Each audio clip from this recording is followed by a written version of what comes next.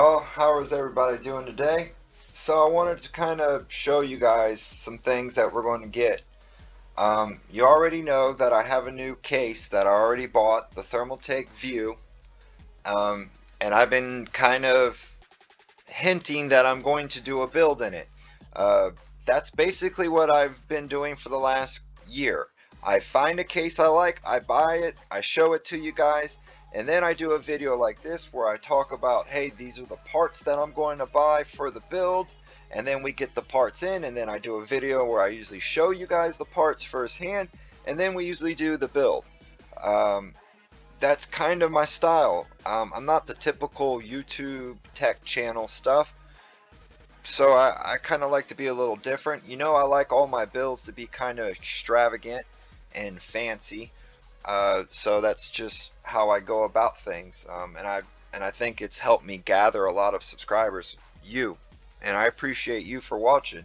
The first thing that we're going to buy is the Thermaltake Pacific WS7 Plus 16 8 million freaking colors. It's 110 bucks. It works for both the newer 10th gen platforms, and it'll work for the AM4, which is great. So that way I can use it in multiple builds on multiple chipsets. So it's not just specific. Wow, not just specific for one thing. Plus, I like the look. I like the black. I like the polished look. Like that gun kind of polished look. And then I like how you can see the acrylics clear and the lights. It's a nice looking CPU water block. And I think it's going to go great in our new build that we're going to do. Especially since it's a Thermaltake case and we're going to be sticking with Thermaltake parts. Which brings me to my next Thermaltake part. I need to get some faster RAM. The 10th gen Intel platforms require at least a 4000 megahertz frequency on the RAM, enable for you to completely unlock the chipset. Right now I think I'm running 3600 megahertz, which is fine. It still does quite well, but I want that next level. So I've been looking at well, like I said, the Thermaltake. We're sticking with the Thermaltake. I've been looking at the RAM for them. This is their RGB RAM. It's a 4400 megahertz and it's two 8 gig sticks. So it's a 16 gig kit for $170. Now I do have to buy two of these. So it's not just, oh, it's $170 and you're good. No, I have to do that twice. So you're talking like 340 bucks, something like that. 170, 14, 340 bucks around that. Yeah, around that, which is a lot to spend just on RAM. But that if you want to go big, you got to play big and you got to pay the big. So, but anyway, this is the stick of RAM kit that we're going to go with. I definitely think the vision that I have in my mind of what the case is going to look like is starting to come together. And that's kind of what has to happen. I have to have the idea in my mind before I can build it. So I'm also going to need one of these. This is the Thermaltake AC045. It's their premium extension riser cable.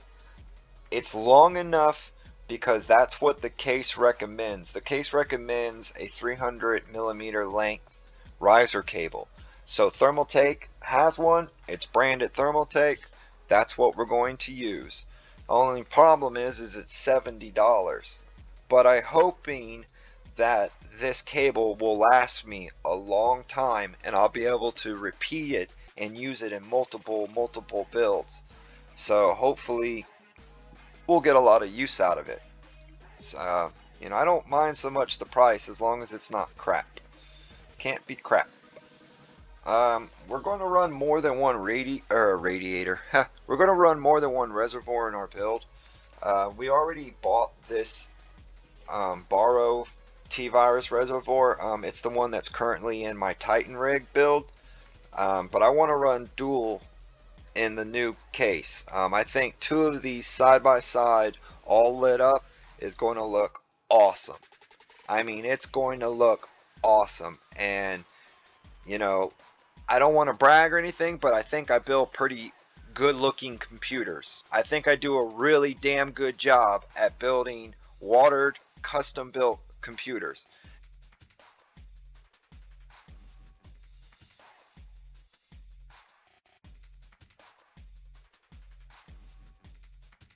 I get questioned, I get comments like, I don't even understand how you're even able. I've actually had people say that they didn't believe that I actually built it. Like, you don't show your work, you don't show yourself building it. And I'm like, dude, there are tons of my videos out there where I do show me physically building the dang thing. So I don't know. It just frustrates me sometimes when I put a lot of time and effort into a build and then somebody tries to discredit me on it. That I don't like so much. This is the new, I'm sorry, not the new. This case is like 15 years old. But to me, I've been having my eye on this case. I actually have this case out in the garage, but it's not complete. I'm missing some panels on it. And usually people want like 200 bucks for this case. Well, somebody is selling it right now for 70 bucks. And I'm going to jump on that and buy this. Unfortunately, I only think they got one in stock, whatever. But this is going to be a new upcoming build. I really like this case. This was actually like one of my very first cases that I had probably 10 or 11 years ago. It's a beautiful case. I think it's just aesthetically pleasing. It's very functional, and it kind of reminds me of, you know, going over buddies' houses, picking this thing up and throwing it in the back seat and going to friends' houses and playing video games at their house. It just has a lot of good memories on that. Speaking of cases, this is the new Apiva case. I want to do a like $600 budget kind of friendly build. Most of my builds that I do are in the thousands of dollar range, and I know most people can't build those.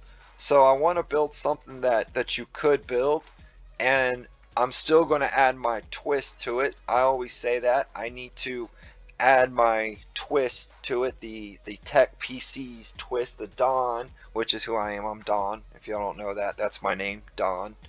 Um, I like to put my twist on the things. I like to just take it and add it one more step, add one more glamour, add one more awesomeness to the build. I hate basic builds. I hate them. Everybody builds in a box, a typical box, but nobody ever wants to like add extra shit to them. Just crazy things. Like, I'm thinking about this case, I want to add the reservoir and the water and everything on the outside of this case, but it's going to look professional as sick. I mean, it's going to look so good. Like this side image on the back side where the 120 millimeter fan is, you could have like a pump and reservoir mounted to the back side there, and you could have like some gauges down at the bottom, and we could maybe put like an LCD screen down there. So I kind of have some good ideas, but I want to keep it budget friendly for you guys, so that way you can build one too. It's don't want to be too expensive. My wife wants me to do a build with her, which I told her I would.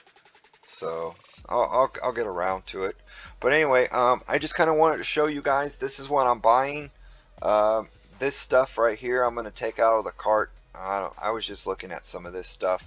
I definitely want this tool at the bottom, the handheld tool. Let's see here. Here's another case that I want to buy and build in. I was stuck between the case I just showed you and this one, and I think I'll take the other one. The other one just looks way better to me, so we'll go with that one. But anyway, I just kind of wanted to show you guys what I'm up to, what we're going to get, what's coming.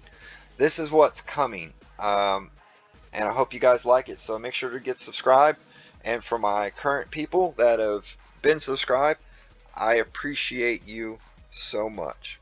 Thank you very much for watching my channel and supporting me. It means a lot to me when you guys comment, so please comment, and thank you. I appreciate y'all. I appreciate y'all a lot. Y'all be cool.